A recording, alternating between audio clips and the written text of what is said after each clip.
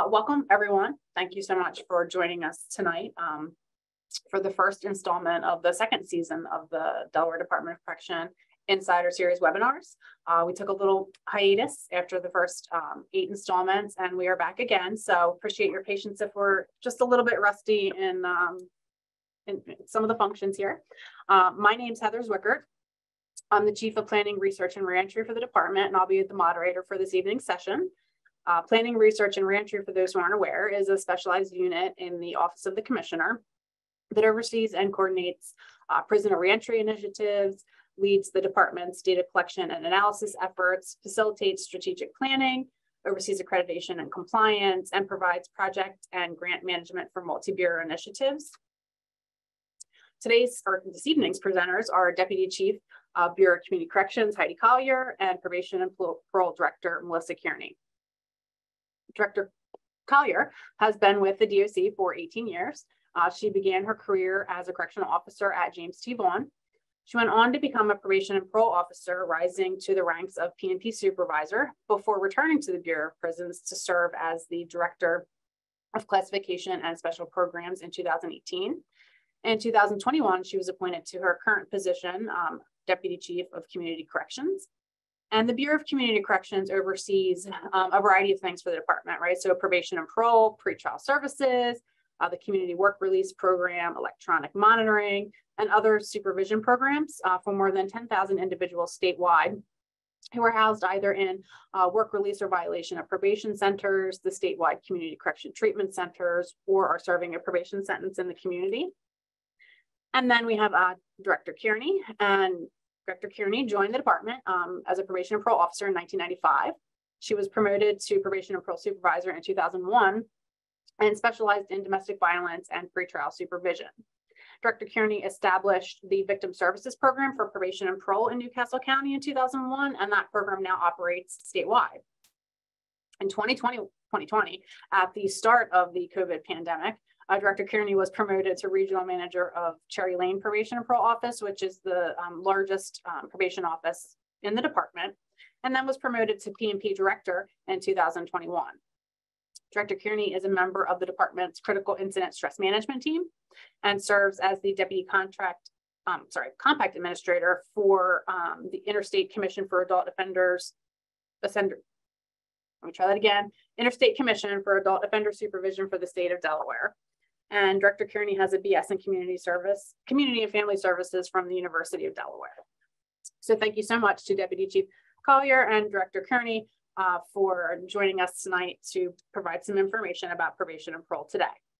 So tonight's agenda will include information on the role of the probation and parole officer, getting started on probation, types of supervision, what to expect while under supervision, specialized caseloads and task forces, services that are offered at P&P, how to complete a probation and parole term.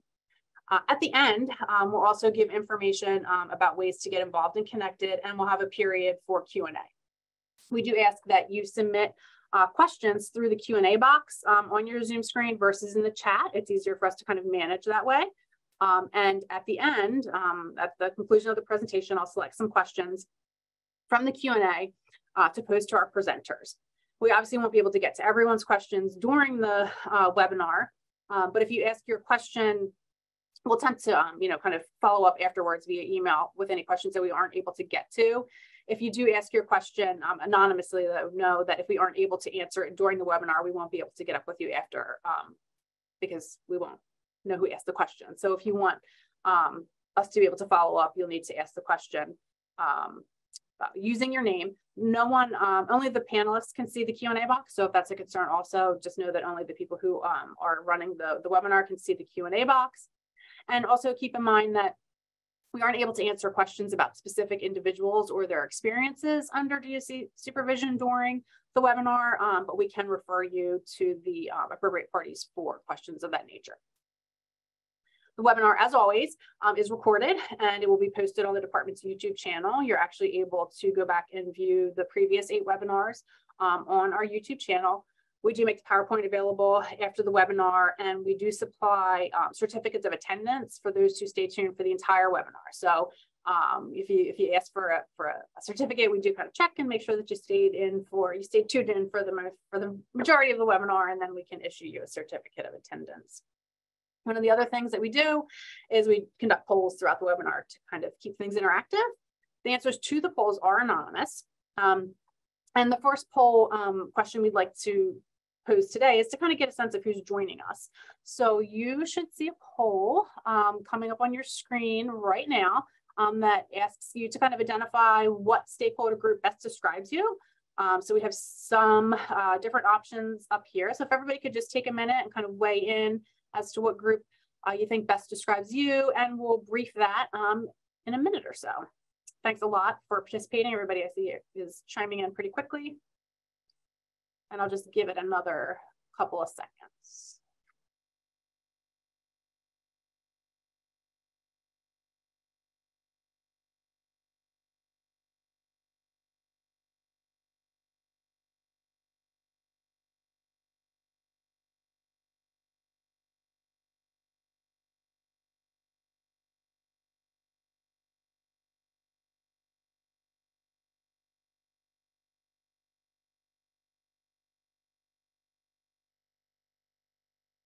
All right, last couple seconds. Anybody else wants to chime in with their stakeholder group?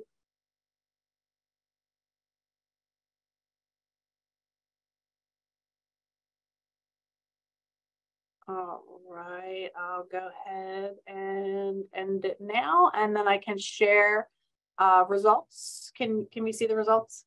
Yeah, okay. So it looks like we have a lot of department employees on the webinar, which is great. I feel like we always have a lot of department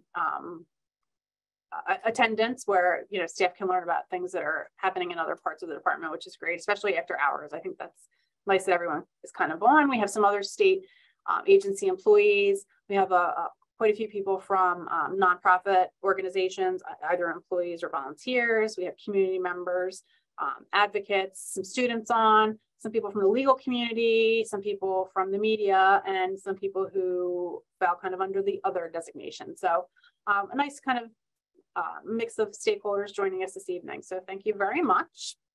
Let me stop sharing that. And then I now will turn it over to Deputy Chief Collier and Director Kearney to go through our presentation. I appreciate the introduction, Heather. As the chief mentioned, my name is Heidi Collier, and I have the privilege of serving as the Department of Corrections Deputy Bureau Chief. I want to take a moment to just recognize Heather and Planning, Research, and Reentry team for their efforts to bring us all together tonight to discuss probation and parole today, and the behind-the-scenes work that they perform to support the Bureau of Community Corrections. So thank you, Heather, and to your team for all your efforts that goes on behind the scenes. It's very much appreciated. So I will kick us off with some general but very important information before we kind of dive into the probation and parole practices. The state of Delaware has 5 district offices throughout the state and several satellite offices. So kind of beginning in Newcastle County, we'll start with the Northern Newcastle County Probation and Parole Office. You're going to hear it throughout this presentation, known as Cherry Lane. This is the largest district office under the leadership of Manager Marcus Thompson and Mike Gomez. In Harris Corner, located in Newcastle, is under the leadership of Jeff Boykin. In Kent County, coming on down state, is under the supervision of Manager Keisha Winchester. And in Sussex County, in Georgetown, and Seaford Probation Office is managed by Dave Johnson. Next slide.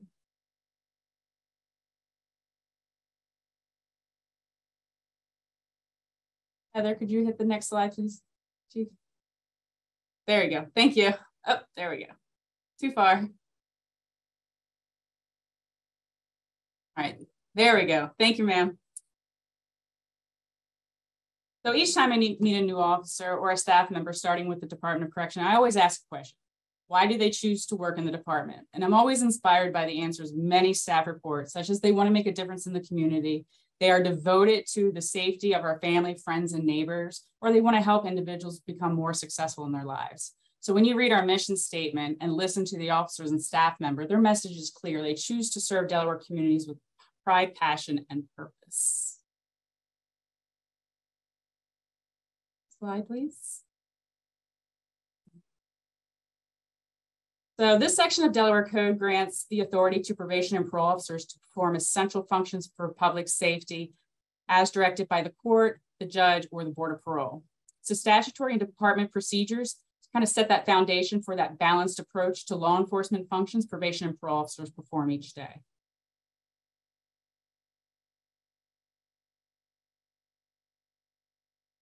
So the roles of a probation and parole officer. As I just mentioned, we want that balanced approach. So probation officers must fill many different roles and oftentimes kind of switch mindsets based on the events or communication. Some of those things may include counseling to help influence person's behavior or listen to problems or work on goals to overcome obstacles in their lives. Evaluation to substantiate individual problems for the purpose of interventions. Community work, officers go into the community and conduct home visits, employer verification, and other activities to engage with individuals under supervision. Additionally, officers participate in community outreach programs, which we'll discuss a little bit later. Case management, using community resources to obtain additional counseling and treatment for those under the supervision. Or an advocate, providing assistance or support to reach resolutions to address certain problems.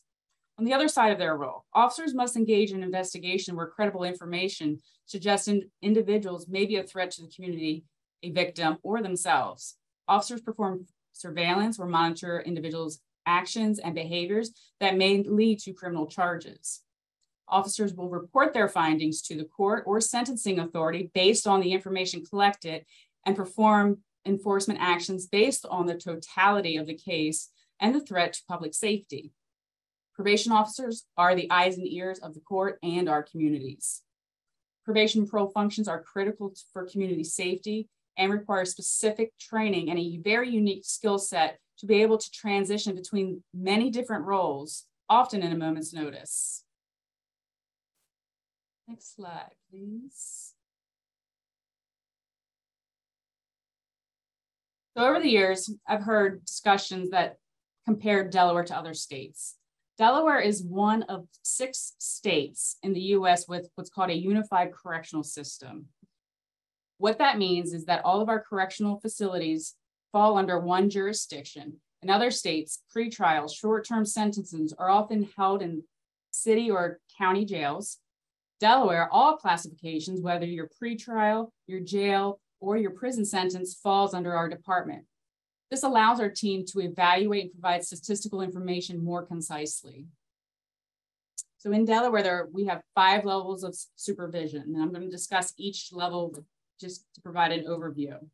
So you'll hear a lot of times someone is serving a level 5 sentence. This includes persons serving a 1 or more year prison term or a jail sentence, which may be 1 year or less. Because we're a unified system, we differentiate between the prison population by 1 year or more and then the jail population with 1 year or less.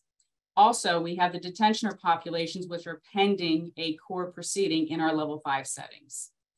Level 4 is our quasi-incarceration, which includes our work release, treatment, violation of probation centers, and home confinement. As we focus this presentation on probation and parole, level 4 home confinement sentences fall under the probation and parole supervision. Home confinement supervision restricts individuals to their home except for pro-social activities, including employment, schooling, any programming, or reporting to their officer as assigned. Individuals must have proof of residence, and officers must investigate the housing plan to evaluate compliance and safety. Level 3. Level 3 is our intensive, or we say high-risk supervision. This level has the most frequent contact between the officer and the person under supervision. Level 2 is our standard or moderate supervision. That's typically less contact between the officer and the person being supervised. Level 1, administrative or low-risk supervision, is our lowest level of community supervision. This is the least frequent contact between the officer and the person being supervised. And we also have something known as level 1 restitution only. Typically, these cases are for people who owe restitution, which may be challenging to collect in full before a higher level of supervision ends. So there are occasions when some people are directly ordered to either restitution only or they're flowed to a restitution only caseload.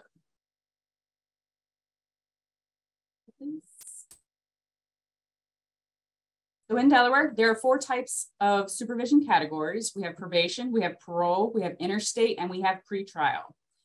The vast majority of people will fall under probation and parole supervision. They're sentenced directly from the Delaware courts. And parole was abolished in 1990 with the adoption of the Truth in Sentencing Act. And the department continues to supervise a small population who were sentenced before this abolishment and are eligible for possible release through the Delaware Board of Parole under the authority of the board. Interstate supervision is cases where an individual is ordered to a period of probation or parole supervision in another state and has their supervision transferred to the state of Delaware. Or the individual is sentenced in Delaware and has applied for transfer to another state. The Interstate Commission for Adult Offender Supervision, ICAOS, kind of guides that transfer of the individuals in a manner that promotes effective supervision strategies consistent with public safety, with federal guidelines and laws to ensure that we are in compliance. And then lastly, pretrial, we supervises defendants to the community pending a trial with bail conditions as ordered by the court. And later in this presentation, Director Kearney will kind of provide more information and context about each category as we discuss through the topics. Next slide, please. All right, so now I think we're going to jump in and launch another poll real quick. So we're going to move on kind of to talk about the population of probation and parole. So let me launch poll number 2. So our question to the group is about how many people are currently under probation and parole supervision in the state of Delaware. So we have option A, 4,500, B, 8,500, C, 10,000, and D, 25,000. So I'll give everybody a minute to kind of weigh in. Again, remember your answers are anonymous. So if anybody is kind of like, oh, I don't want to guess wrong, and they're going to know, we can't see who answers what questions. And we'll just give everyone another few seconds to answer. You guys are quick though. Thank you.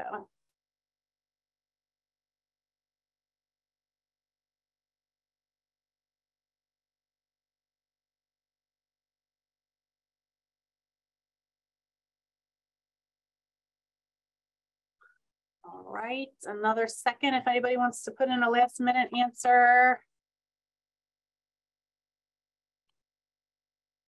All right, I'm gonna close out the poll and I'm gonna share results. So it looks like we have kind of close between 8,500 and 10,000 being the answer. So I'll let you know that the correct answer right now is C, approximately 10,000 individuals under probation supervision from level 1 restitution only through level 4 home confinement. So looks like people are kind of really in tune to how many people we have under supervision, which is great. So I'll stop sharing that. Yeah, I just wanted to say that anyone can go on the Department of Correction website and get a real-time number and look and see how many people are on probation or on pretrial and who are incarcerated. So it gives a real-time update if you go to the website.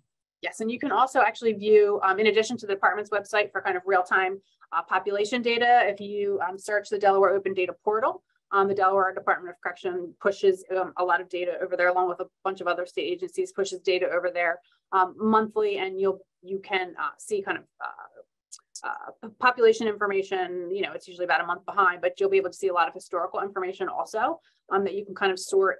You know, it breaks it down with types of sentences. It breaks it down by race, sex,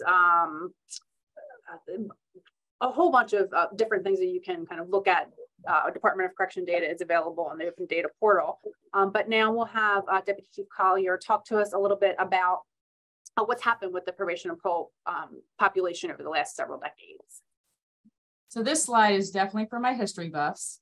The information captured in this snapshot is critical to the operation as it provides kind of that historical perspective of the changes that impact probation and parole from 1979 to 2021. I mean, these numbers represent kind of a point in time in each calendar year. Starting in 1979, there were a total of 4,089 people under supervision, and that number continued to rise to a high of 21,610 in 1999. Through various legislation initiatives, the probation parole population has continued to steadily drop. These numbers do not include people ordered to pretrial supervision, which has increased over the last several years with the passage of the Bail Reform Act. Pretrial population over the last several years will be shown at a later date on a later slide. So some of those legislative initiatives that's impacted Delaware probation and parole include in 1990, the Truth in Sentencing Act, where I discussed parole, that abolished the right to parole and limited the amount of good time an incarcerated person could earn. As a result of no parole, probation numbers increased. Then we had in May 2003, Senate Bill 50, also known as the Probation Reform Law, passed legislation. The law changed probation sentences to be served concurrently or simultaneously instead of consecutively, one after the other. Senate Bill 50 set probation term limits on most sentences to 2 years for violent felonies, 18 months for drug offenses, and then 1 year for other offenses. The legislation allowed DOC to resolve technical and minor violations administratively to include the use of administrative commitments, the ability to change a person's supervision level following the use of an objective evidence-based classification tool, and the creation of the level 1 restitution only. Then in August 2022, SB 226, also known as the Justice Reinvestment Act, was passed in the legislation, and that changed the calculation of conditional release sentences and provided good time on probation sentences. So this act allowed for the implementation of graduated responses and to address compliance and non-compliance. So in some sentences, it is based off Senate Bill 226, it's permitted to discharge from probation without court approval. And I realize that is probably a lot of information. We're not going to test on it, but I do want to emphasize the importance of the history. When we wrap up tonight's presentation, we will revisit some of this information to discuss probation and parole today. But now I want to go ahead and turn it over to Director Kearney to take us into getting started in probation. Thank you, Deputy Chief. So at court, the sentencing authority orders a person to probation. So it's a judge or commissioner that will order a sentence for a period of incarceration, and you will suspend it either after serving a term of incarceration or suspend it immediately for a probation term. The court imposes a term or length of sentence, the level, and the special condition. So I think that this is kind of a unknown fact that a majority of those on probation never serve a jail sentence. Most are court ordered to probation directly from court. Next slide. For those individuals who are sentenced to incarceration, he or she may engage with a probation and parole officer during their time at level 5 for the purpose of reentering into the community. Reentry involves in-reach coordinators who are probation officers who are assigned to a specific level 4 or 5 institution. They provide discharge planning, pre-release workshops, and one-on-one discharge planning for individuals pre-release. The eligibility requirements for those to engage in in-reach reentry planning is 1 year or more of a level 5 sentence for men and 6 months or more for women. Now, some incarcerated individuals do decline and refuse the in-reach services. I just figured I would point that out to the group. The in-reach coordinators work with treatment teams inside of the facilities and maintain communication pre-release. They collaborate with our contracted mental health and substance abuse providers within the facilities for care and medication and medically assisted treatment. The releasee is provided with 30-day supply of medication upon release. And the in-reach coordinators assist with helping individuals get credential cards, such as which helps them get birth certificates and obtain identifications. They help with social security cards, DHSS applications, temporary housing, and other services as needed.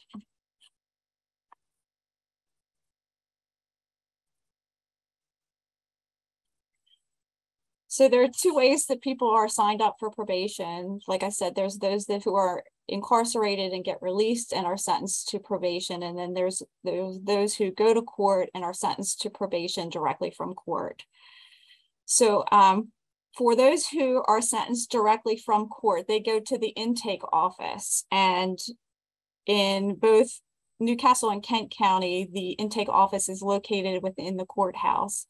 At Georgetown, it is located next door to the Georgetown probation office.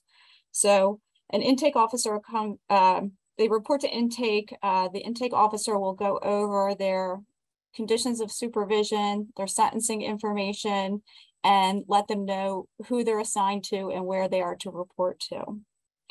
For those who are incarcerated, they will be assigned by an intake officer who's an institutional release officer.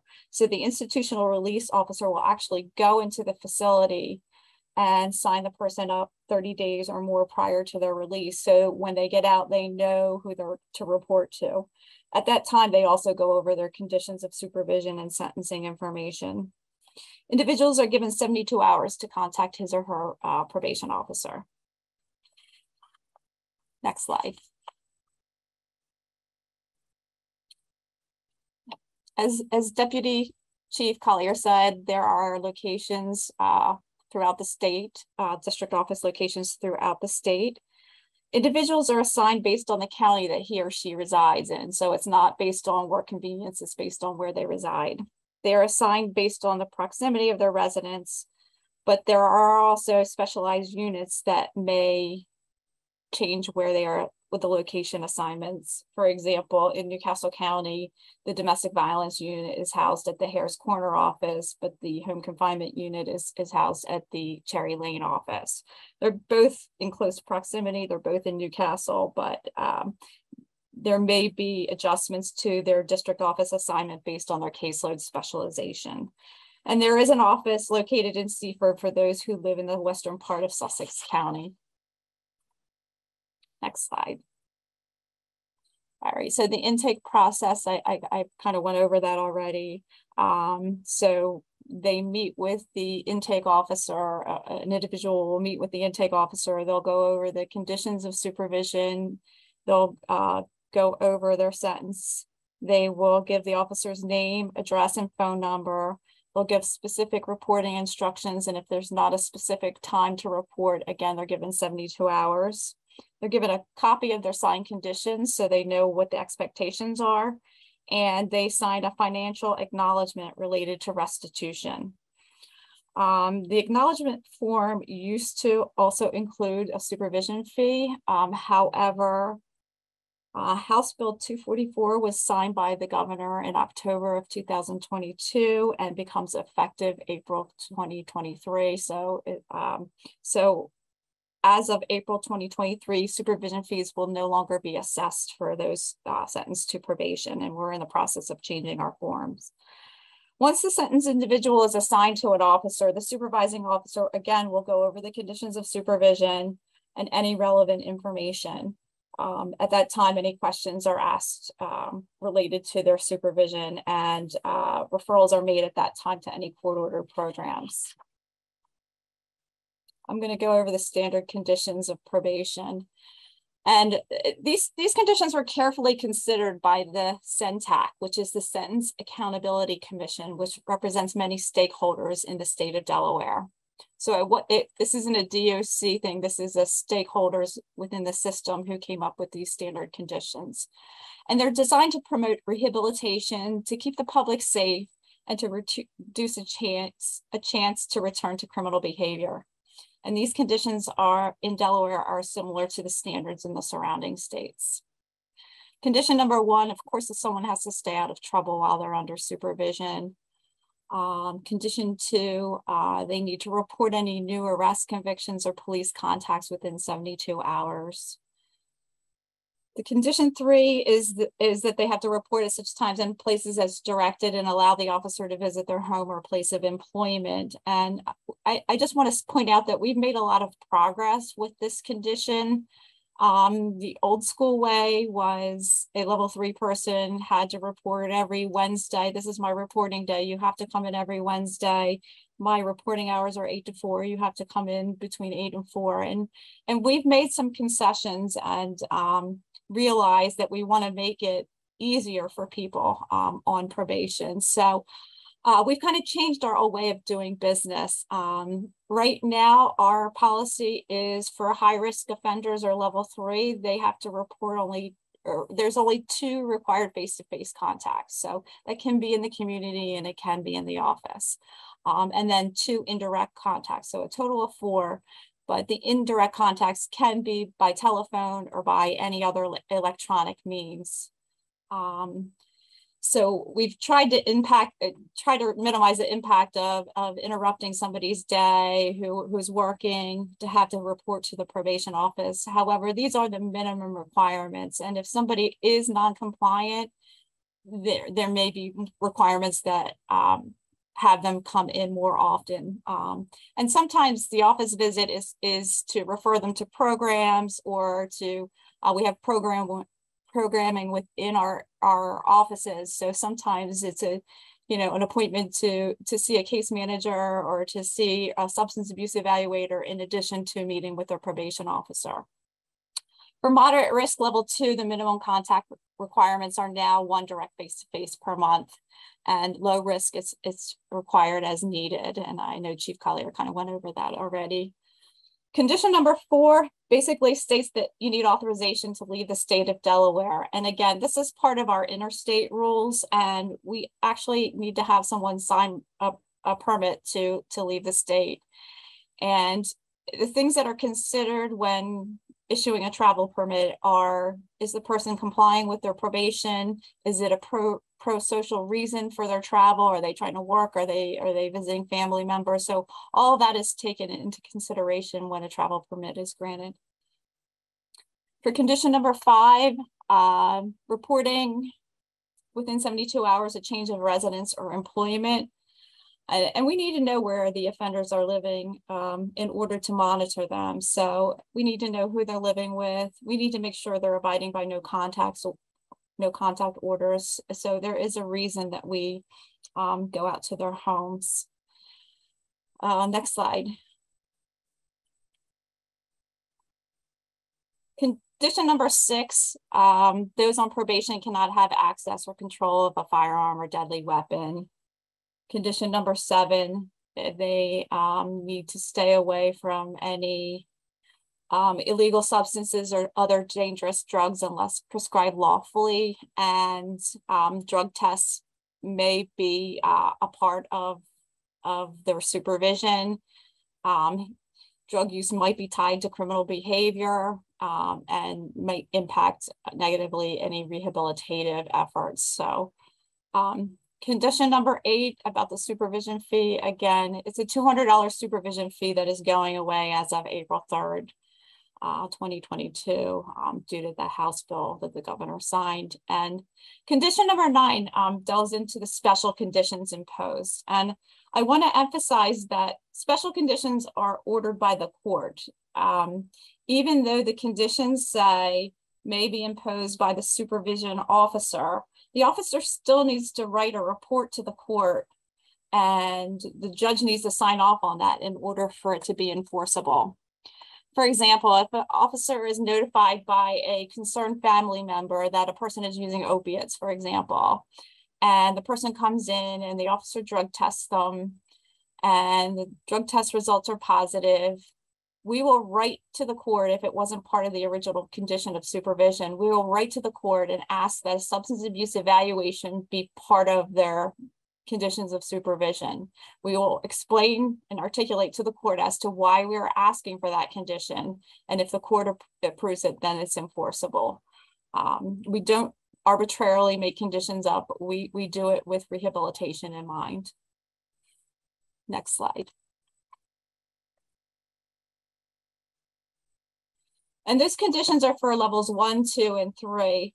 These conditions 10 through 13 are specific for those who are on level 3 or high risk. Conditions 10 through 12 The purpose is to provide enhanced conditions for pro-social activities and to encourage free time and to encourage employment and education opportunities. I just want to say that these conditions are rarely cited in violation reports, and they are never cited as standalone conditions that are cited in a violation. And condition number 13 says you must abide by a curfew established. And again, those who are on high risk do have a standard curfew, and generally it's 10 p.m. to 6 a.m. Now, if someone has, say works a second shift, those curfew hours can be modified, with verification. The officer just needs to have that conversation with the officer and let them know what their working hours are, and that the curfew hours can be adjusted. Next slide.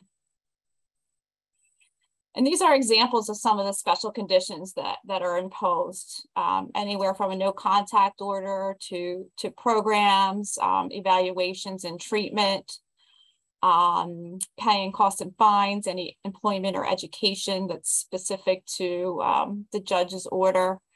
And electronic monitoring is also can be a special condition.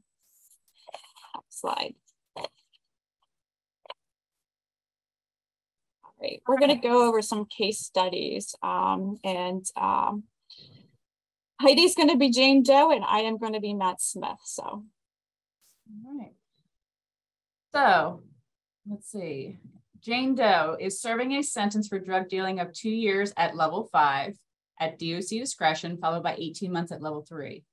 Jane is seen by an institutional release officer prior to release from incarceration. She is provided reporting instructions to include the location of the probation office and the assigned supervision officer. Sentencing and conditions of supervision are issued and reviewed. Jane's court-ordered special conditions include complying with treatment in the community. Just one important fact I want the audience to remember as we kind of work through Jane's case study is I want you to remember that this Jane Doe was sentenced to level 3 probation by the court. Yeah, so we're going to kind of take you through these two case studies, and as we go over a certain area, we'll progress these two individuals through our case study. So Matt Smith is sentenced in Superior Court to 18 months level 3 for robbery second. He reports to his intake officer at the courthouse after sentencing and is provided with reporting instructions to include location of the probation office and assigned supervision officer. Sentencing and conditions of supervision are issued and reviewed. Matt's court-ordered special conditions are no contact with co-defendants, to obtain a GED or high school diploma, and to have no contact in the area where the robbery occurred.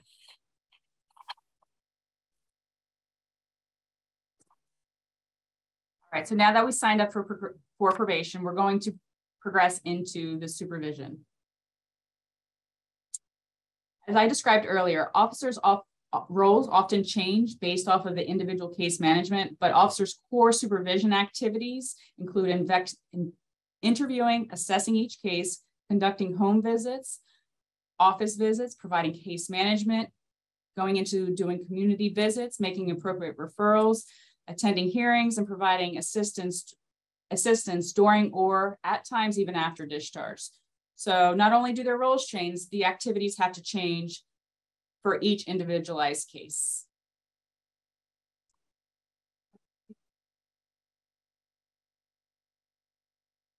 So the Department of Correction continues to embrace the most evidence-based strategies for effective supervision. On April 1st, 2022, DOC successfully implemented the level of service risk, needs, and responsivity. It's also known as the Ellis R&R.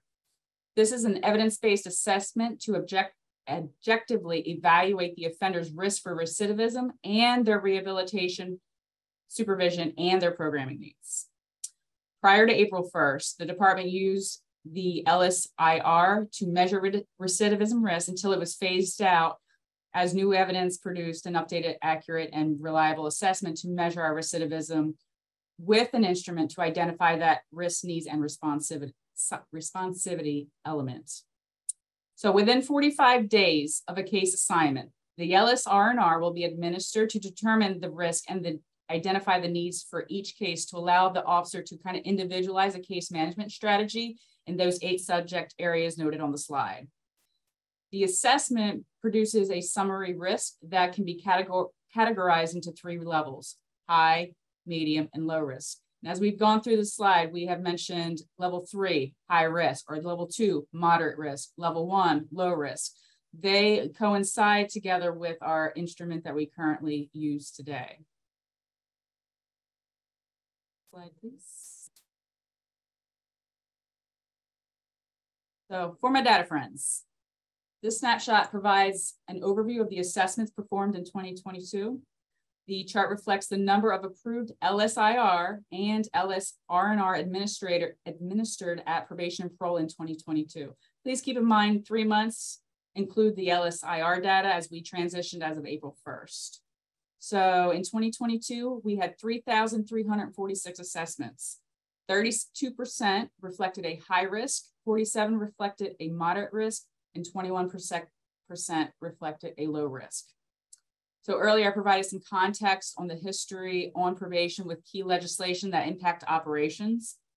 I mentioned about Senate Bill 50 provided probation the authority to change the court-ordered level of supervision to address the individual's recidivism risk to the community. So when the court sentences a person to a period of probation, the court will indicate a level of supervision. Upon assessment of the LSR&R, the outcome will provide the supervising officer with a risk score for recidivism. Based on that outcome, the officer may modify the level of supervision imposed by the court to align the results of the LSR&R. For example, the case may be court ordered to level 3. Then the LSR&R determines that individual will be successful at level 2. As a result, the supervising officer can decrease the level of supervision based off of the assessment outcome. And the LSR&R is the primary assessment used at probation and parole offices. And again, it also assists in determining those risks and the needs for rehabilitation while aligning the appropriate level of supervision. Please. So now that we have the case assigned and assessed, one core function of supervision is to meet with individuals and have regular discussions on their progress and expectations to address identified risks and needs to reinforce that positive behavior. During each office visit, officers will verify all the pertinent information, compliance, and address or refer cases for reinforced pro-social behaviors. Now, at times, the officer and the individual may need to discuss that Cowboys poster hanging on the back wall in this picture. You know, some of us Eagles fans may not appreciate it, but the point is, office visits are a time for the officer and the people they supervise to build professional relationships. Probation officers may be the only positive role model in someone's life.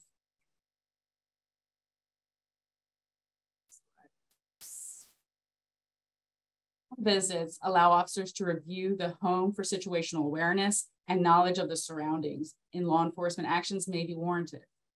Supportive home environments are critical for officers and those under supervision. It provides an opportunity for the officer to gauge the living situation and connect with the residents in the home while in their living environments.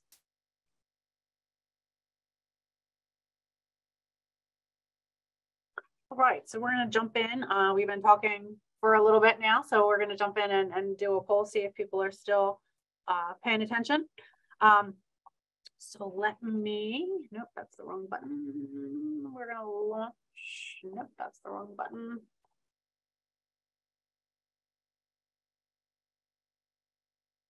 All right, so we just talked about the purpose of home visits, right? Deputy Chief Collier just reviewed that with us. So we're going to ask a true-false question now. And the question is, true or false, you are not permitted to be homeless while on probation. People want to weigh in. I'll give everybody about a minute, and then we will brief those results.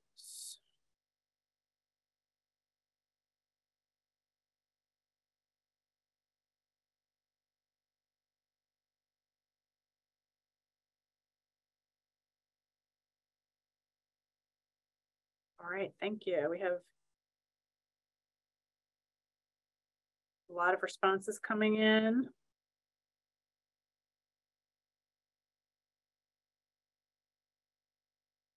All right, I'll give it another few seconds. Anybody wants to weigh in last minute? True or false? You are not permitted to be homeless while on probation.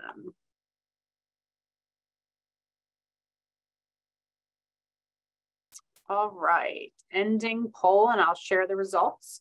So the majority of our respondents indicated that, oh, I've now confused myself with the true or false question. You are not permitted to be, you are not permitted, that is false, yes. So seven, these true or false questions. It's been a long time since we've done this, so you have to excuse me. So yes, it is false, right? That you are not permitted to be homeless while on probation. And 77% of you indicated that you believed it was false. And we asked this, right, because it's a common misconception, right? So Director Kearney, can you talk to us a little bit about, you know, how that comes to be maybe a common misconception and what someone should do if they find themselves without a place to live while they're on probation, or if there's like specific circumstances where you are required to, you know, to have some place specific to live. Can you talk to us a little bit about that? Sure.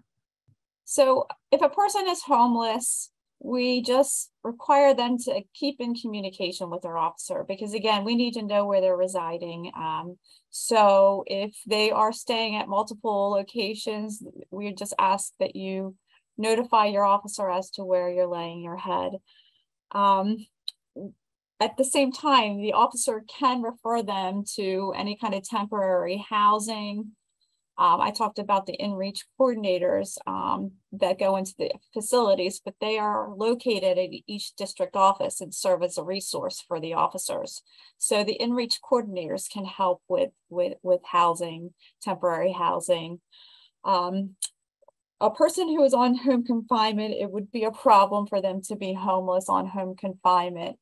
However, you know, we look at, and I'll get into this a little bit more about having a host on a level 4 home confinement, someone that kind of sponsors the residents. And you know, we would look at other options. If this person can't be a host, maybe we can explore alternatives, or level 4 home confinement and level 4 work release are the same level of supervision. So work release may be an option for a person that's homeless. Thank you very much. All right, I think we're going to move now to the next slide, right? Mm-hmm. There we go. So as I mentioned earlier, legislation permitted the Delaware Department of Corrections to introduce graduated responses for compliant and non-compliant behaviors using incentives and sanctions. So graduated responses gives officers tools to address behavior without the requirement to inform the court of a violation, and reward individuals who demonstrate good character. Please. So in this graph, you'll see a number of graduated responses for compliance from 2018 to 2022. Each of these responses represent an event where someone was rewarded with one or more conditions of supervision. Some of our incentives may include, you know, verbal recognition, reduced curfew, reduced reporting instructions, possibility of earned compliance credit discharge, or a early release recommendation to the court.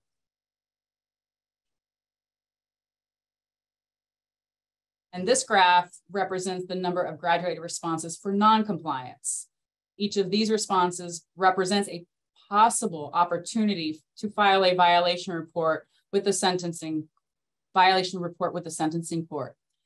However, the supervising officer addressed the non-compliant behavior administratively with a sanction. Some of these sanctions include maybe a verbal warning, increased curfew, increased reporting, a request to the court for a special condition, or perhaps what we have is called an administrative commitment. With administrative commitments, they are required to go through a review process by a supervisor and a reviewer to evaluate the severity of non-compliance for each case before it is approved for an administrative commitment. New arrests, new criminal arrests, or offenses during the term of supervision excludes officers from issuing a graduated sanction. Also, individuals who abscond from probation will be subject to a violation of probation versus actually receiving a graduated response. Next slide, please. So now that we've discussed probation supervision activities, we're going to revisit Jane Doe and Matt Smith and bring you up to date on how they're making out. So Jane reports to probation and completes the Ellis R&R risk needs assessment. Jane scores moderate risk and flows to level 2. And earlier I mentioned to remember the fact that the court actually ordered her to level 3, but in this case, her assessment determined that level 2 would be most appropriate for her supervision based off of her assessment results, and we floated her to level 2. So Jane meets her officer, provides her address information and other required document, and is referred to treatment. Jane finds employment, reports as required, submits a negative urine screen, and is assessed by the treatment provider. No treatment is recommended, and Jane is given a graduated response for compliance with reduced reporting requirements. All right, and Matt Smith, he reports to his probation and completes a LSR&R risk needs assessment. He scores high risk and remains at level 3. He meets with his officer, provides his address and other required information, and is referred for case management and employment and education services, we'll say to DCJ, because they are an in-house program. Matt's officer is unable to verify his address, and the resident states that no one lives there by that name. Matt reports inconsistently without employment and missed 2 curfew checks. Matt is given a graduated sanction of an increased curfew to validate where he is living. Slide, please. All right, so in this section, we are going to be talking about how probation and parole interacts and engages with the community. And each year, probation and parole honors our communities by participating in organized events, group initiatives to really make a difference in our state. So in this section, we will showcase a few examples of probation and parole kind of going above and beyond the call of duty to support the mission, plus how probation and parole partners with our agencies to support our efforts. So each district office throughout the state offers services to help and connect individuals with resources and services. Probation and parole partners with, like Director Kearney just mentioned, the Delaware Center for Justice for case management and job programs. We have contracted services for sexual disorders treatment, substance abuse, mental health evaluation, substance abuse aftercare, and there's many other partners that are shown on this slide that probation and parole partners with in each of our district offices.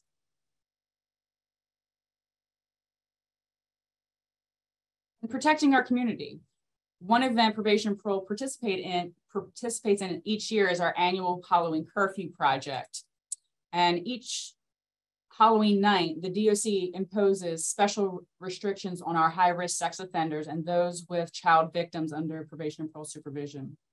Restrictions required include remaining inside their home with the lights turned off at 6 p.m., prohibiting them from distributing candy, participating in Halloween-related activities, or displaying Halloween decorations.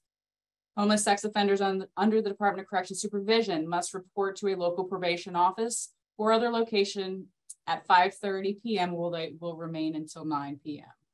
And to ensure compliance with these restrictions and support public safety during our trick-or-treating activities, we have teams of probation and parole officers deploy across the state to conduct home checks at their designated residence. Halloween 2022, probation officers reported 414 positive contacts.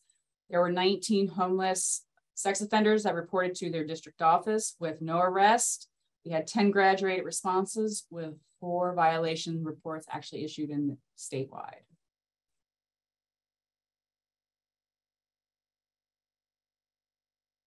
Along with protecting our community, we also are supporting our community. Probation officers statewide continuously participate in several events to support our communities, from attending resource events to public forums and collecting food throughout the year. 2022, the Delaware State News published an article kind of showcasing an example of probation and parole officers selflessly devoting their time to engage and connect with the public and promote a positive relationship through networking. And this is an example on this slide.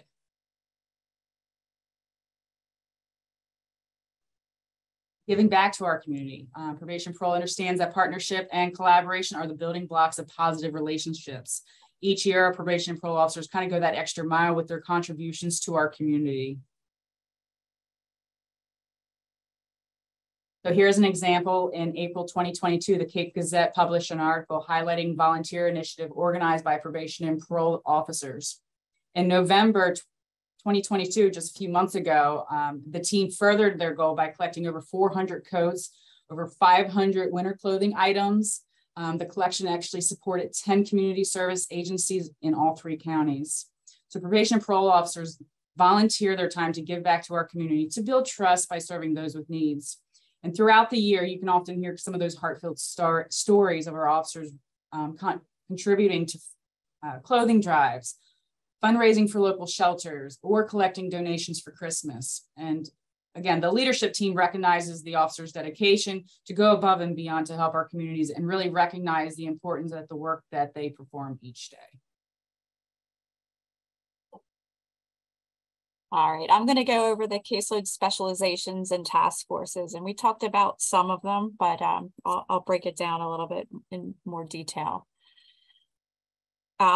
So there's specialized units across the state. DUI court, mental health court, reentry court, and veterans court all have assigned judges with frequent status hearings. So there's one or two assigned officers who report to a specific judge to get updates on how the participant is doing.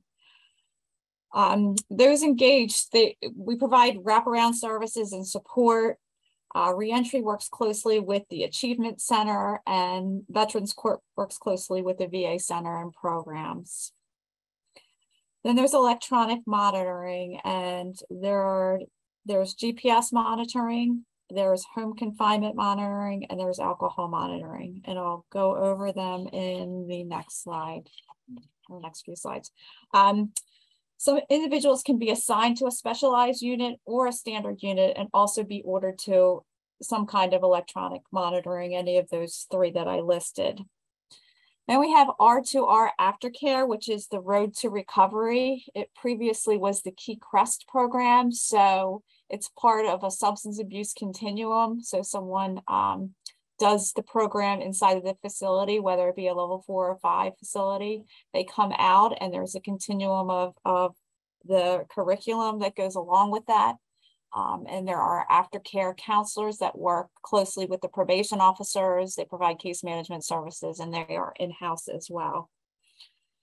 The domestic violence unit, they identify cases based on the crime or the relationship between the relationship to the victim. They use a different assessment tool other than the LSR&R. They use what's called the DVSIR, the Domestic Violence Screening Instrument Revised, which focuses more on the domestic violence history, behavior change, accountability, and victim safety. And victim outreach is also part of the DV supervision. We also have sex offenders, and that's those who are convicted of a sex offense or those who are registered as a sex offender. They work closely with the in-house sex offender treatment program. The monitoring may include polygraphs and maintaining no contact orders, especially with children. They use both the stable and the static 99 as assessments for this population, and all Tier 3 sex offenders are mandated by statute to be placed on GPS. Wait, one more. We have the Group Violence Intervention, or GVI, of Delaware. And now this started in the city of Wilmington in 2019, and the program was successful and it was replicated in the city of Dover in 2022. The GVI program involves collaboration with law enforcement, GVI services, adult and juvenile probation. What happens is high-risk groups are identified that are prone to violence. The GVI team assists with keeping participants safe, stabilizing their lives, and creating accountability with enforcement actions as needed. The program targets issues such as poverty, anger, and hopelessness through interventions, and encourages a change from the street life.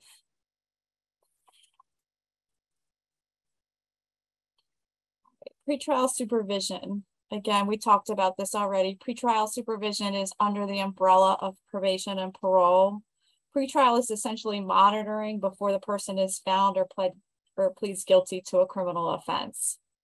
It's ordered as a condition of a person's bail, or it could be set at the time of presentment, or it could be ordered anytime throughout pending case.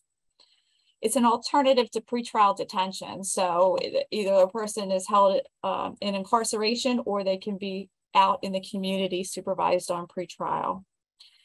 These individuals are monitored until there's a disposition on the pending charges. And you can see there are less conditions for a pretrial person than there are for someone who is convicted. And they have more rights than someone who is convicted because they have not yet been convicted. If a person on pretrial is non-compliant, a breach of release is filed and the court is notified of their non-compliance. I think I have a little poll here, and I think that this has been mentioned a few times, so maybe we'll kind of see how much people have been paying attention. But the question we're going to ask now is related to pretrial supervision and related specifically to the population. And the question is the use of pretrial supervision as a condition of release by the courts has increased or decreased over the last several years? So I will give everyone few seconds to weigh in, and then we will share the results.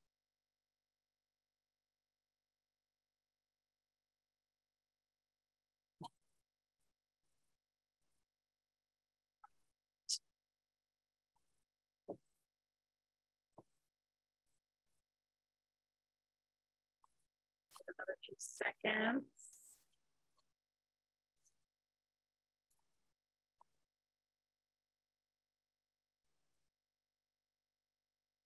Any last minute votes?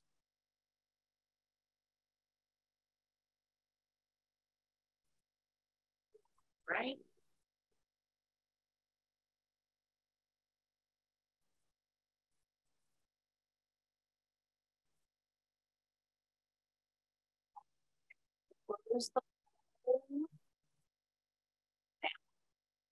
Share results, and it looks like 81% of our attendees who weighed in believe that the pretrial supervision population has increased over the last several years.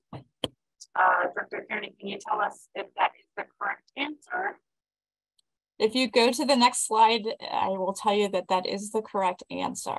So this slide demonstrates at the end of each year what the pretrial numbers were at that time. As you can see, there was a spike and went up in December of 20 and December of 21. And part of that was due to COVID because charges weren't being put through the system because the court kind of shut down. So that's part of the reason why there was a spike in 2020 and 2021.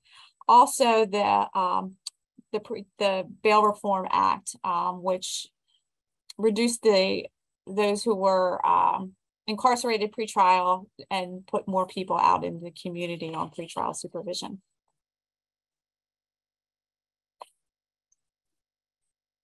Electronic monitoring, again, I'll go over them. Home confinement, again, they're restricted to their home. They have to have a host. They can host themselves. They wear an ankle bracelet.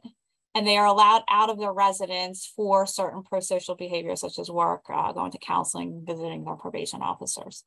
Alcohol monitoring, we have the system that we use right now is called SoberLink, or the SL3, and it's a device where they randomly are called and they are notified to blow into a device to make sure that they're abstaining from drinking. And that's a lot part of the felony DUI statute, where we have to monitor people for sobriety for 90 days.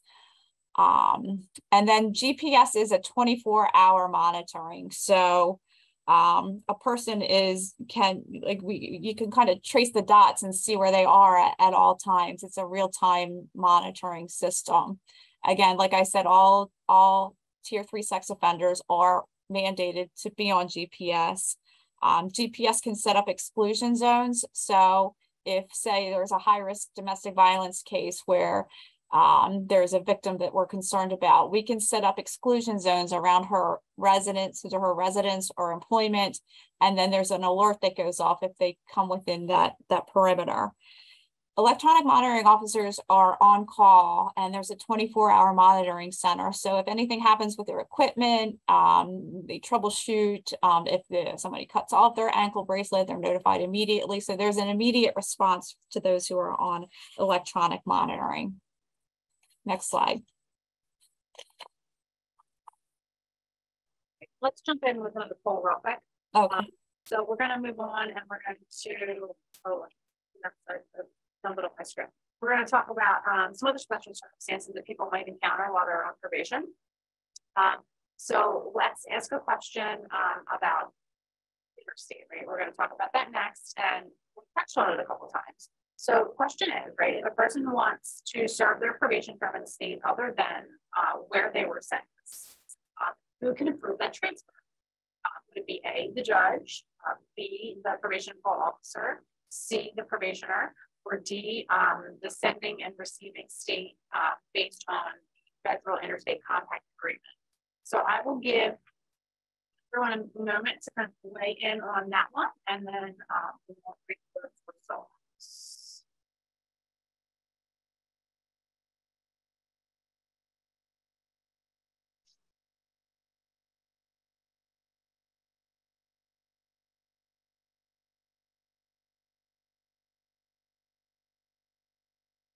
Just another few seconds while people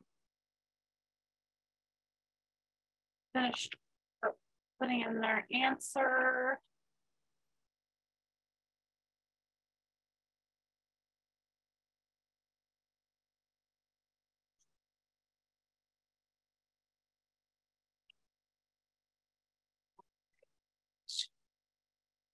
Here we go, ending the poll. So Director Kearney, 80% of our respondents indicated that the sending and receiving state is the body that can approve probation transfers from one state to another based on the federal interstate compact agreement. Is that, did I share the results? There you go, you can see them now. 80% voted that it was the sending and the receiving state. Can you talk to us a little bit about that process and whether or not our guesses here are correct? You're muted. Yes, that's absolutely correct. And if you want to go to the next slide, it talks about the interstate compact. So we are part of the interstate compact. It's their federal guidelines for transferring individuals to and from other states. So a judge cannot order someone to be supervised in another state. And we often have to remind the courts of this because it's misleading when they say that a person can move, because it depends. It depends on the acceptance of the other state. There's a transfer process that's based on the crime, and it ties to the individual and if they have ties to that other state. So we have cases assigned in Delaware that are from other states and vice versa. There are both mandatory and discretionary transfers, and each state has a compact office which allows communication. So next slide. Oh yeah, this was good. There is a $50 interstate fee that people have to pay before the paperwork starts to transfer a case. It is much higher in many other states. They agree at that time when they transfer to abide by the conditions of both the sending and the receiving state. And at that time, when they do the transfer, they waive their right to extradition. Next slide. Community service and work referral. We have a community service coordinator, which helps individuals connect with programs to complete community service hours. And this could be ordered by the court. If someone has costs and fines to pay, a judge can order work referral, or a probation officer can recommend a work referral. If you know, they're having trouble paying their fines, we can refer them to this program. So it's just a way to help ease the financial burdens. And victim advocates. We have victim services providers within each county, And they assist victims with understanding the criminal justice system with counseling, service referrals. They refer them to such programs as the Vine Link, which gives notification of somebody's upcoming release and provides court accompaniments, advocacy, and guidance to assist with safety planning. They also serve as a resource for probation and parole officers. Next slide. The other part of our jobs is enforcement. So we do have task forces where P&P officers work with local and federal partners to support our mission. So we work with the Delaware State Police, Wilmington County, Dover. We work with the federal, the FBI, the U.S. Marshal Service, and with the DEA. Next. Okay, so task force officers don't have caseloads, but they support the supervision officers with enhancements that are listed on this slide: the curfew checks, the community visits, the community engagement, surveillance, that sort of thing. The task force officers do curfew checks, and they conducted 8,707 curfew checks in 2022 and had a 65% rate of compliance for curfews. Next slide. The task force officers have done a great job in taking a lot of firearms off the street, as you can see by these statistics. So these are the numbers for the past 3 years of firearms that have been seized working with our police partners.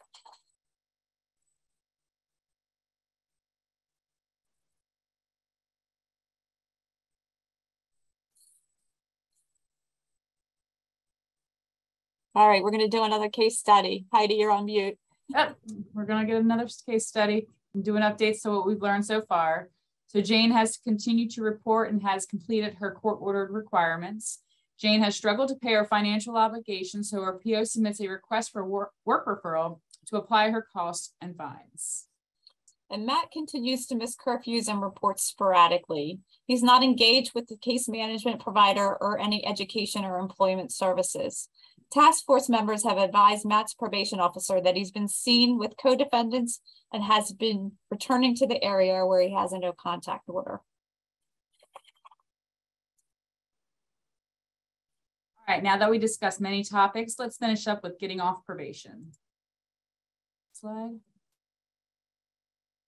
So this section reflects the various discharges applicable based off of the individual scenarios.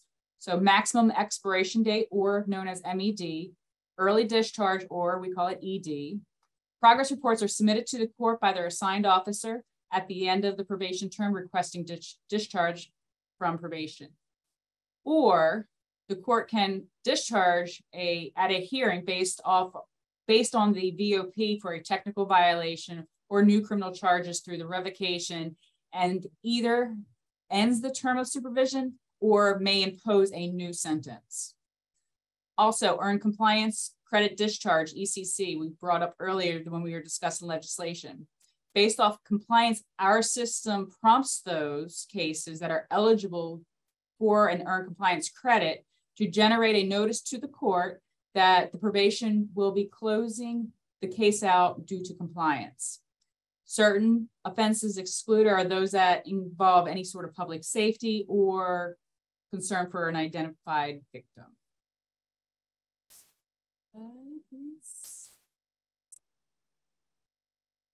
So back to our case study.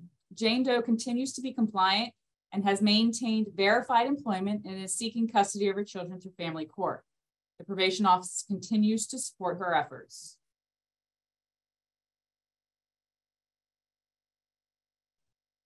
Matt Smith isn't doing so well. So Matt got arrested for assault first and possession of a deadly weapon during the commission of a felony. Slide, please. All right, violation of probation reports have two purposes. First, the officer will notify the sentencing authority of an alleged violation of the conditions of supervision. Officers document the supervision activities recorded in case notes. This includes office visits, home visits, drug and alcohol testing, treatment provider follow-up, criminal history checks, financial obligation monitoring, etc. The officers have a record of information to present at the violation of probation hearing to help the court decide on the outcome.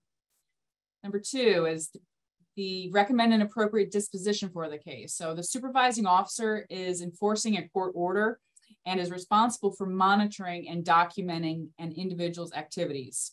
The sentencing authority will rely heavily on the officer to make an appropriate disposition that balances the needs case, the public, and the victim. But only the sentencing authority can determine whether a violation has occurred. If it is determined that a violation has occurred, the sentencing authority decides the appropriate disposition, outcome, and the sentence. Slide, please. So probation officers have 3 ways they can request for service. The probation officer may start with or may request a summons for cases that report as required and is not a risk to self or others. The officer can also request a capias when the individual under supervision stops reporting and PNP notifies the court of a violation and attempts have been documented to obtain that compliance. Or the officer may issue an administrative warrant for an immediate arrest when a person poses a risk to the community, identified victim, or self. And an administrative warrant is a commitment. The arrest is immediate and the person is transported to the court of jurisdiction for capias return for the court to impose bail until the VOP proceedings. Now, if the court is not open, that person is then taken into custody and will be held as a detentioner until the court schedules the capias return. Bail is set pending the VOP proceeding and scheduled by the court. And the court has the authority to revoke and impose new sentences. So we're going to kind of discuss next in our next slide. During the VOP hearing, the PNP officer and the defendant will appear before the sentencing authority in court, and the officer will present the alleged violations of conditions of supervision, the supervision history, and a recommendation. The court will decide if the violation is founded, revoke the sentence, and impose a new term. Generally, a violation of one level of supervision will result in an increase to the next level of supervision based on the totality of the case. If there are public safety concerns, the court may impose a period of level 4 quasi-incarceration or level 5 period of incarceration. The court also may reimpose previously ordered conditions or add special conditions based on, again, the totalities and the facts of the violation. For example, if an individual is serving probation for a domestic violence related offense with a special condition with a no unlawful contact against the victim, and that individual violates the probation due to new domestic violence charges against that same victim, the court may impose a no contact with that victim.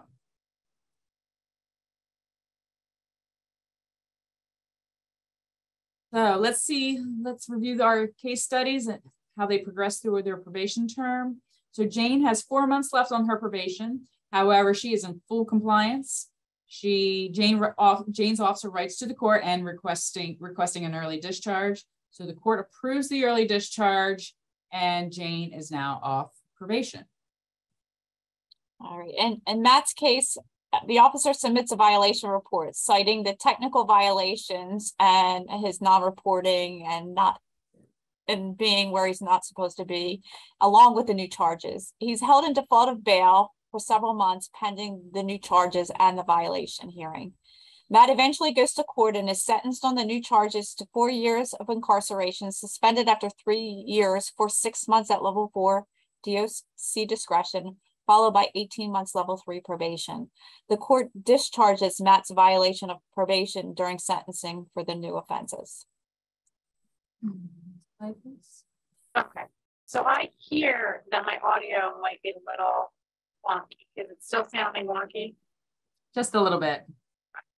Sound like you're a robot. I thought it was me. Here's what I'm going to try to do. I'm going to try to switch computers mid-webinar, right? And see how talented I am. So hold on 1 second.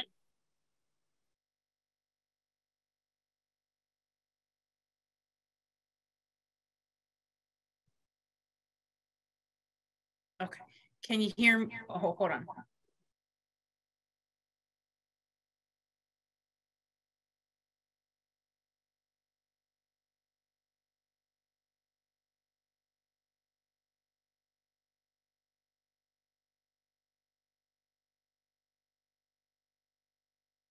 Can you hear me now? Yes, ma'am. Is it better? Yes. Okay. All right. So now I appear to be in the beginning of the webinar. Yeah, if you could take us back to slide 59, that would be great.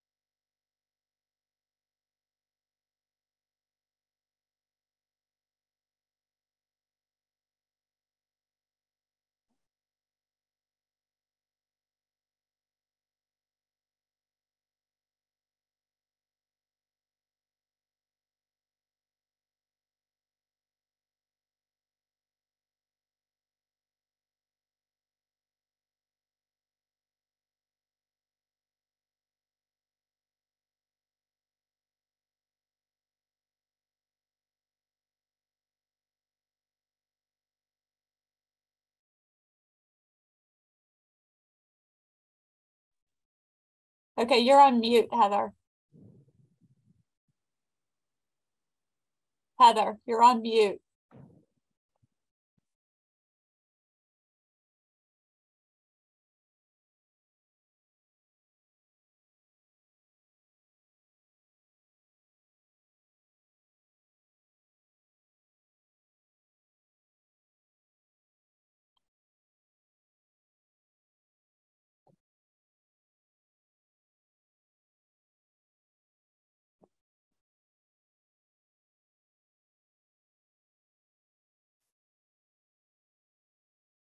Wait, so you couldn't hear me all the time?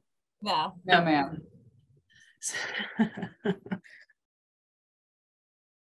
All right. So the poll is out. People are answering. I am going to end it now. You can hear me now, right? Yes, ma'am. Yeah. Okay. So one more second. A few more people are weighing in. Ending poll and sharing results. So in 2022, we asked a question, approximately what percentage of submitted probation violations included a citation for a new criminal offense? And we had 53% said they believed that approximately 33 of the violations included a citation for a new criminal offense. With coming in second, 35% said that they believed that 50% of the violation reports included a citation for a new criminal offense. So Missy or Heidi, could one of you tell us what the correct answer is? I'm going to stop sharing. Sure thing. If you never shared the results. There. No, I did. Stop sharing. I'm going to put that down. So if you could take us to the next slide, we'll get the results for that on our data chart.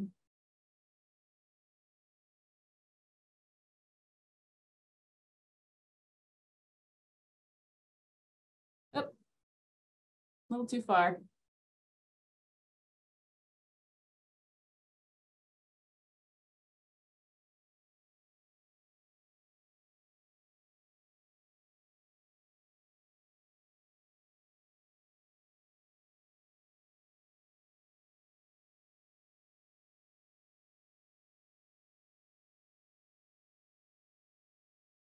There we go.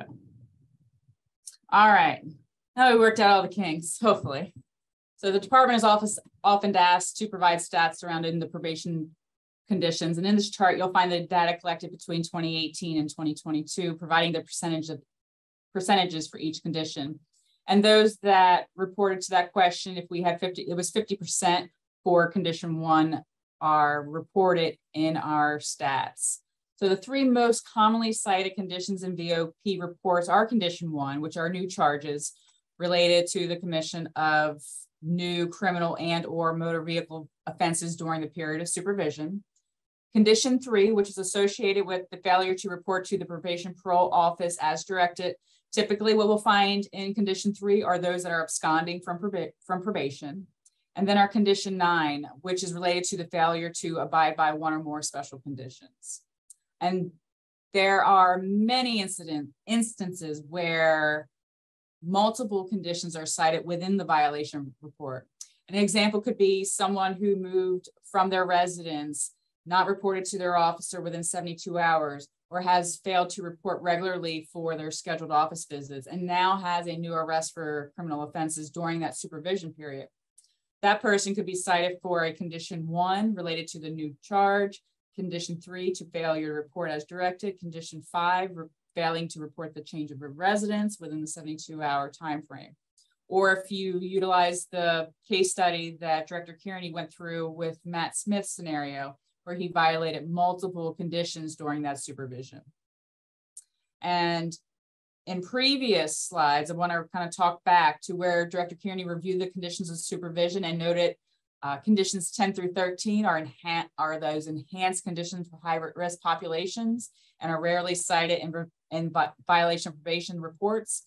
You can kind of see what she was alluding to in this report, 0.08, 0.39, 0.16. So those conditions are very, very rarely cited, or if they are cited, they're in conjunction with one of those new charges or absconding or maybe a possession of controlled substance. But there's varying factors when you look at the overall stats for our conditions of supervision violations. Slide, please. All right, so this is going to be our last slide. It's a little lengthy, but I wanted to kind of touch base on from our first discussion when we were discussing the history. Now we're going to kind of move probation and parole and how we continue to adapt progressive strategies and update our practices to promote public safety and provide those pro-social services. Apparently we're still having some, oh, there we go. Those pro-social services. So for example, SB 226 changed law to reduce terms and provide internal sanctions for technical violation, concurrent and consecutive sentence. Recently, House Bill 244 passed, removing the supervision fee to be assessed effective April 3rd, 2023, and it's lifting a financial burden. COVID-19, it impacted the nation as a whole, and it pushed agencies to adopt practices for social distancing. And as a result, probation and parole kind of modified their reporting requirements for individuals under supervision, plus recently expanding office hours to allow for later reporting times if needed.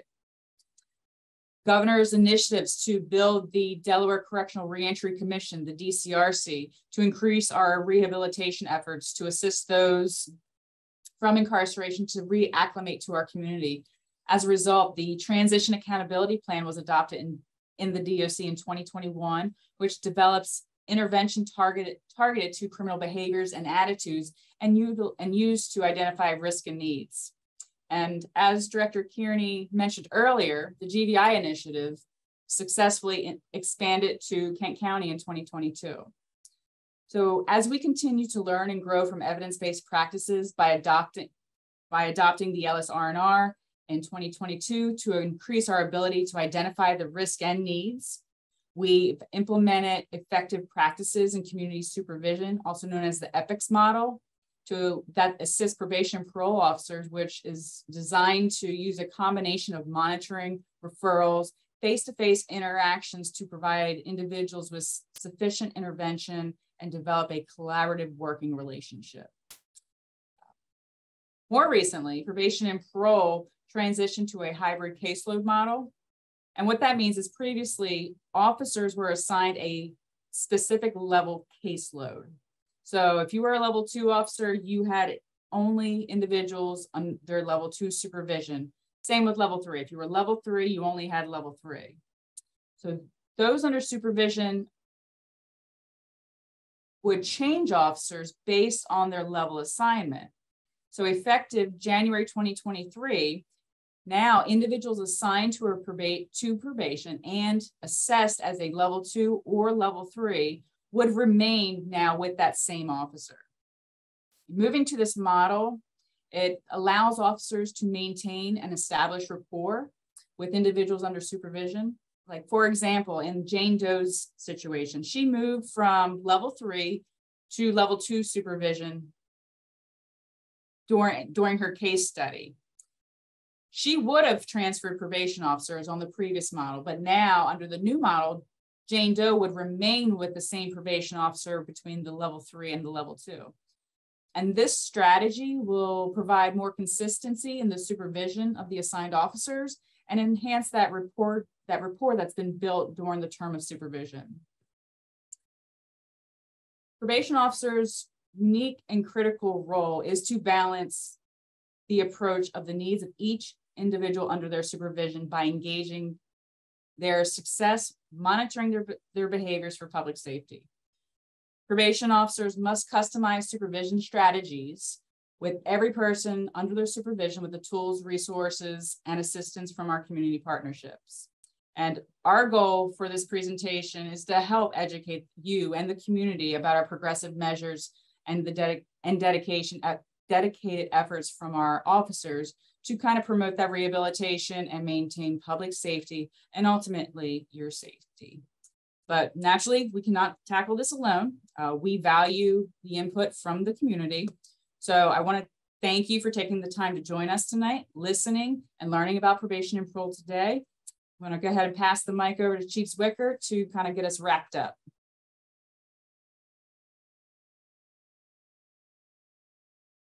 All right.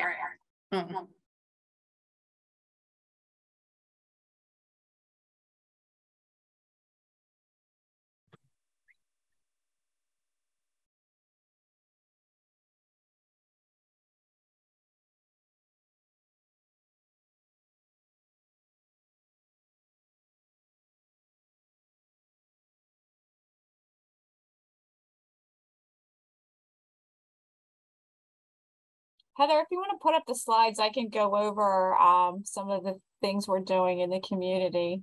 So go ahead. Not as easy to jump from one computer to the other as I thought it was going to be, but can you hear me? Okay. Yes. You can hear me. All right. So that concludes our presentation. Thank you. And now I don't even know where to look, right? So thank you so much to Deputy Bureau Chief Collier and Director Kearney for joining us this evening and providing all of this valuable information. On your screen right now, we wanted to provide you with some additional information for email addresses and phone numbers for different DOC teams who can help with other questions that you might have. We have our reentry mailbox.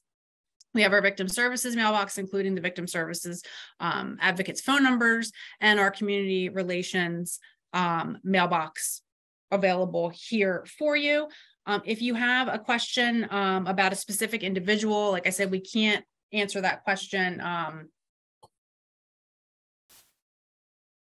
the webinar, but you can use the community relations box to contact, and they will direct you to kind of the appropriate person to answer your question. As I kind of said in the beginning, though, please keep in mind that we can't release certain personal or health related information on individuals in our custody or under our supervision. So if you do reach out to a member of our team to inquire about someone, they are going to ask you about your relationship to the person to ensure that we have any necessary releases on file before we answer any questions. So we have that information for you. Also, like take this time to let you know that if you want to learn more about DOC and how you and your organization or your company can work with the department to support reentry success, we have a couple of different things available right now, right? So we have still have seats available in the spring 2023 Citizens Academy. It's a free 6-week academy that begins on April 18th. Application deadline is March 31st. And if you have any questions about the Citizens Academy, you can contact the Chief of Communications and Community Relations, Jason Miller, and his information is at the bottom of the slide that you're looking at right now. And we also have available for our younger people who might be interested in learning more about DOC or about a career in DOC. We also have the department's Summer Youth Academy.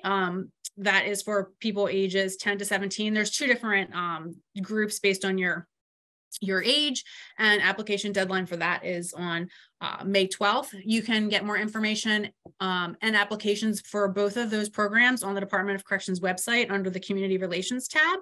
And additionally, you can go to our YouTube channel and to our socials, and you can view videos from previous Citizens Academy, previous Youth Academy, if you want to get more information. So we have, you know, a couple different ways for you to get more involved and learn more things about DOC coming up. All right, so here we go, switch here. Again, this is season 2. This is part 1 of season 2, which apparently, you know, has gone logistically wonderful. But keep an eye out for our next webinar. We're going to offer a 2-part kind of day in the life series highlighting the variety of positions that work within DOC facilities. So keep an eye out for that. If you're on today, you're added kind of to our email distribution list. And as always, just keep an eye out on our socials for announcements. And I think now we will move on to, is there anything else that so I normally would launch a poll to ask you how you all thought this went, but that's going to require me to do like 12 different things with this computer. So let's skip it. In the interest of time, in the interest of getting some questions answered, we're going to skip the last poll, and we're going to say that everybody thought that this was fantastic and that we managed all of these technical difficulties like pros, and we're just going to go with that and move on to the Q&A portion. So we had quite a few questions kind of posed, and I'm sorry, I'm going to be looking in like 2 different directions because I got questions in 2 different places. But let's start with an easy question. Okay, so a question that was posed early on was, are probation and parole officers in the state of Delaware covered under the Law Enforcement Officers Bill of Rights Act? Yes, is the answer. Yes. Yes, they're covered, and they are part of a union too.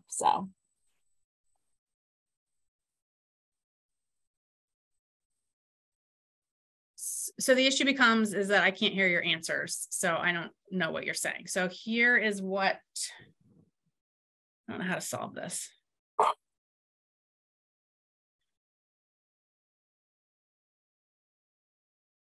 Let's ditch the PowerPoint.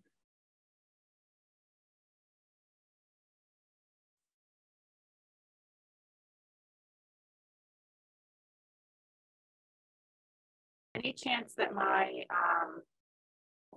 audio issues from this one is better?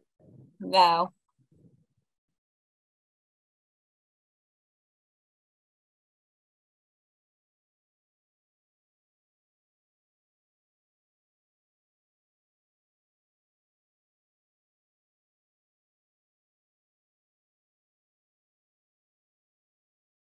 All right.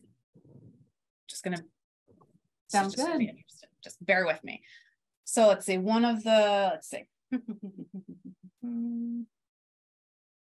So there was a question. There was a question that asked, is it true that a probationer will need to stay at their scoring level for a minimum of 3 months before being able to be tested again to change their supervision level?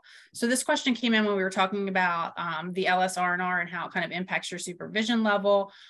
You talked about how within 45 days of assignment to probation that you have this assessment. So the question, I think, is then about, you know, say your original score is to high risk and you're supervised at that level of probation, when and where are the opportunities to flow down? Yeah, so a person can be reclassified after a 6-month period of supervision, and it gets a little bit complicated because syntax still exists when we're still assessing people. So a person can be sentenced on a violation and say they're assessed at level 2 and they violate their probation.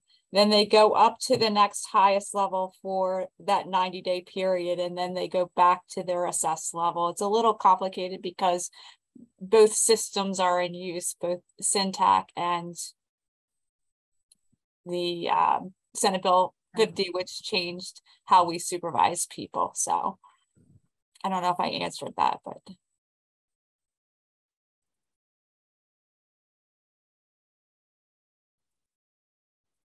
Okay. think so. Thank you. So, what do I have? I have to turn off one speaker before I turn on the other one. All right.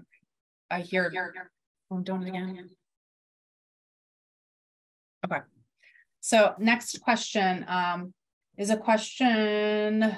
So the question is, do you have any data on how accurate the LS-R&R approvals are over time? And I guess maybe I'll take a crack at this one to start. So as I think, I don't remember, I think it might have been Deputy Bureau Chief Collier had indicated during the presentation, we moved to the from the LSIR, which we had done for decades, right, to the LS-R&R back in April of 2022, and that was a function of the of the developer of these tools, kind of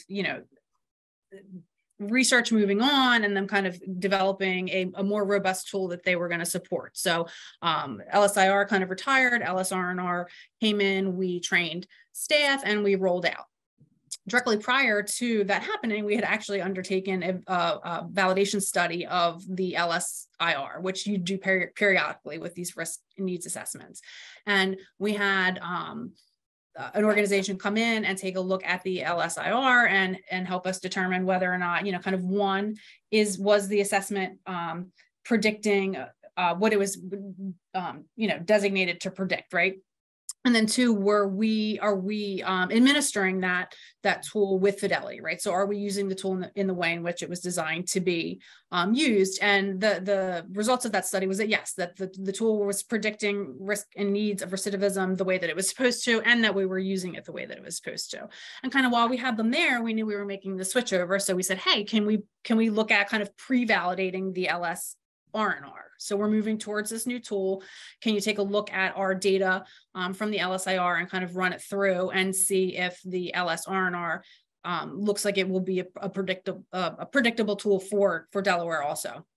And they did that, right? And it, it was a determined fit. So we moved forward. So it's too soon, right? So if the question is the LS-R&R valid? It's kind of too soon for us to undertake a larger validity study because we barely have, not even 12 months worth of data yet. Right. But we have been kind of in a lot of conversations internally about, are we administering it correctly? Has the staff have the training that they need to administer, to feel confident in administering it?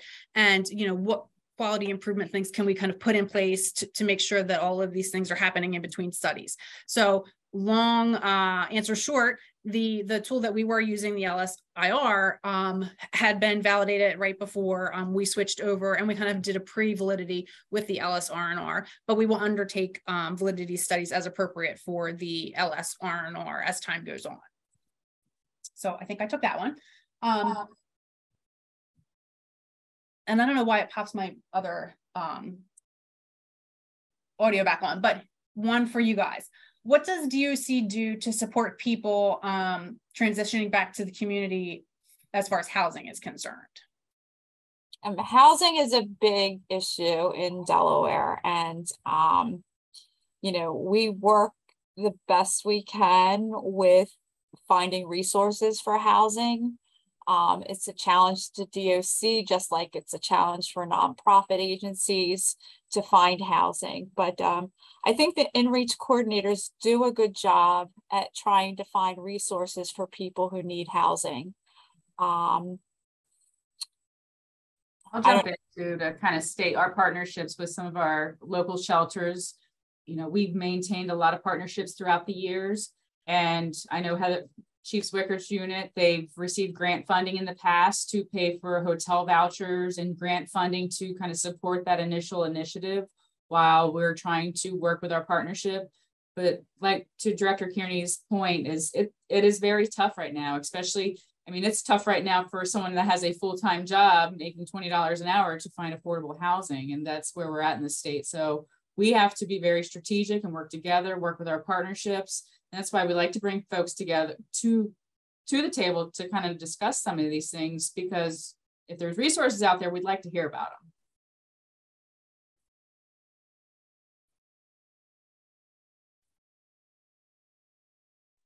All right, thank you for that. And I'm not sure, as I was muting and unmuting, if anyone mentioned, we also have, our contracted behavioral health provider also has reentry coaches embedded in our facilities who also assist with transitional housing options for people in our custody who kind of fall under those with like substance use disorder or with mental health disorders or with chronic care conditions.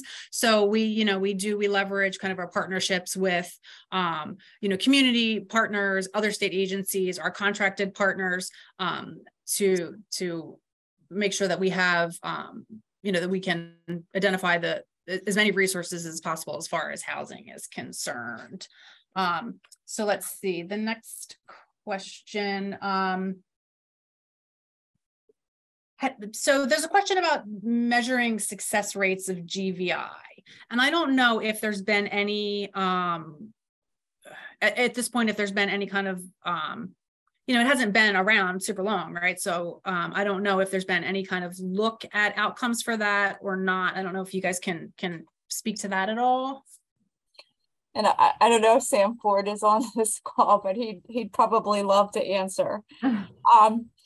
There have not been any studies. However, there has been a reduction in gun violence related to these groups, but we can't necessarily attribute it to the GVI services.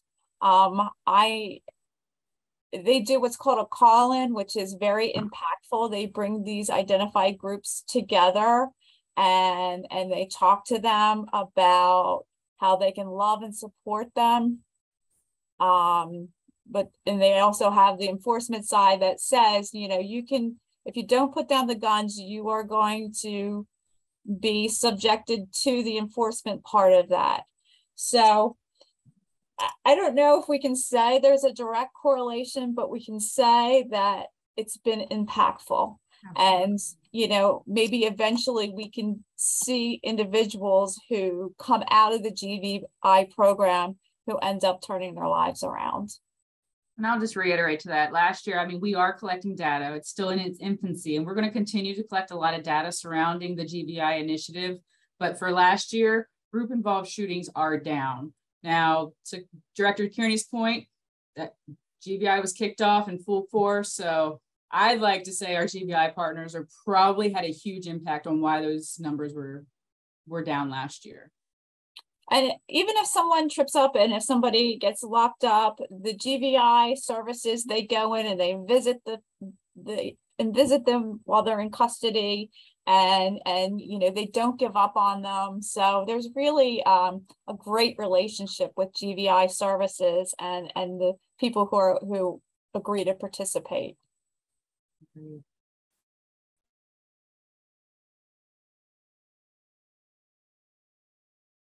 All right, thank you so much. I don't know if this has happened or not, or if if this has happened or not, but has GVI published any reports that they've made public or anything like that we might be able to refer people to? Let me get back to you on that.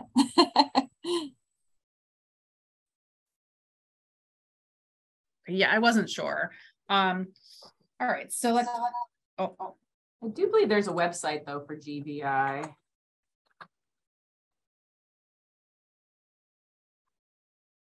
Yeah. So let's see. We have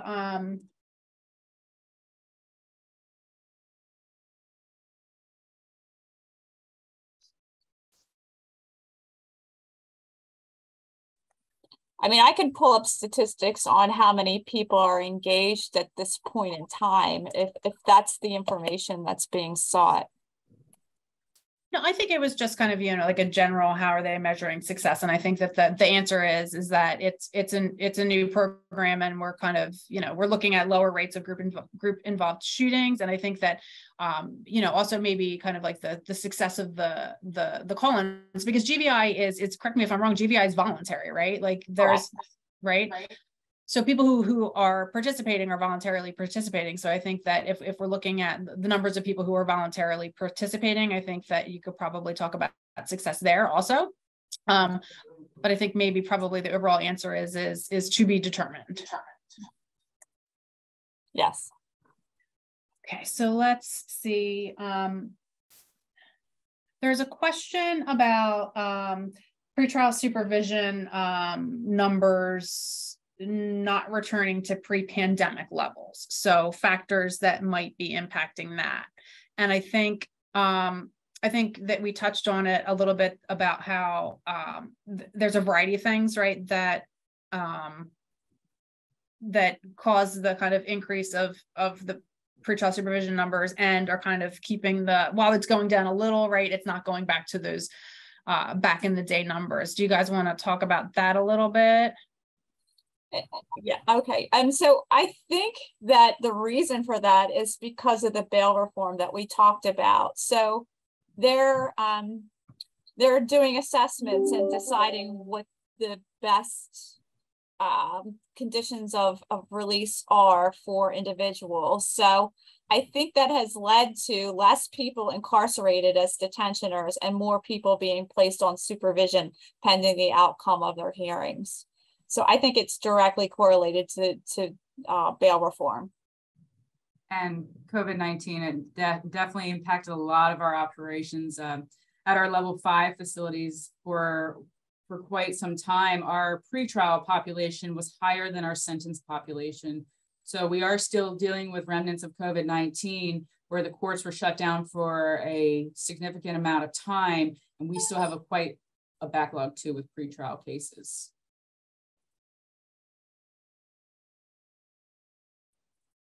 Yeah, and I would agree, Heidi, with the, can you hear me? You little difficult. You know, there are still cases where people are staying on pretrial longer, pretrial supervision a lot longer than they have in the past, right? Because cases have, you know, cases are staying in the system for a lot longer than they have because the courts were, you know, not functioning at normal levels for such a significant period of time. And there was another question very early on about the increases in the probation and parole population during and post-COVID. And, you know, as we were kind of doing this, I was pulling up numbers as the questions were coming in, right? And in 2019, probation numbers were at like 13,400, right? So COVID June 30th numbers for it. And 2019, they were at like 13,000. And it's, you know, 2020 was at 11,000, right? And then that kind of like dropped in 2021 down to 8,000. Like, I think that is, you know, I don't know that we'll ever know, right? You can't ever say that this is caused that, right? But I think that that's seeing an impact. In 2022, it started to go a little bit, right? Because the courts are back in session, people's cases are coming, no longer pending, right? So your pretrial numbers are coming down because those cases are getting adjudicated and your probation numbers are coming up a little bit. So I think that these fluctuations in numbers, you know, I think that it's going to be interesting over the next couple of years just to see how things continue to kind of move around.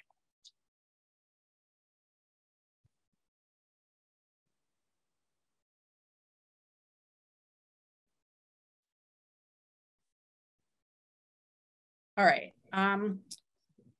I think we time for like maybe let's do there's a question. I hate to like, you can hear me. Yes. Yeah. I hate to take like the questions, right? But there's a